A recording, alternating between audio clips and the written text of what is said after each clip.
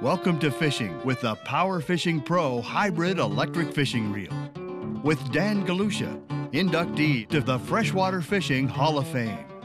Today, Dan will be demonstrating jerkworm fishing with the Power Fishing Pro Reel. Today we're going to be talking about jerk worms or jerk shad in this case. You can see why. It looks like a shad. It's also called a shad.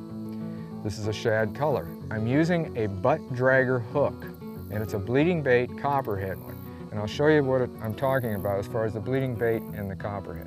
The bleeding bait is the red. That's the same color as fish blood. And I'll explain in a bit why I'm using that. The copperhead part is this screw attachment right here. I screw this into this screw area. Then there's a slot right underneath here. The hook goes right into that slot and it comes out the top. There's a lot of plastic here, so you want to make sure that you have a lot of extra bite, and that slot helps you a lot. The bleeding bait, the reason that I use this is because it gives the same color as if it's a dying shad and you have a strip of blood, or the gill flash that you have a lot in the fish.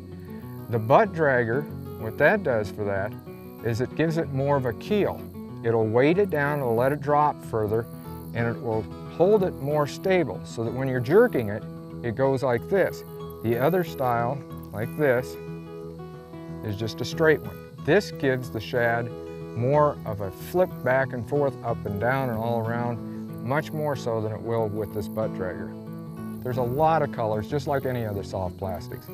The best ones that I have found is the one just like this, which is just a regular old shiner type color. This one down here is called an Arkansas shiner. And I'll also use a white. So as you can see, I'm basically mimicking any of the bait fish that you're going to be seeing down there.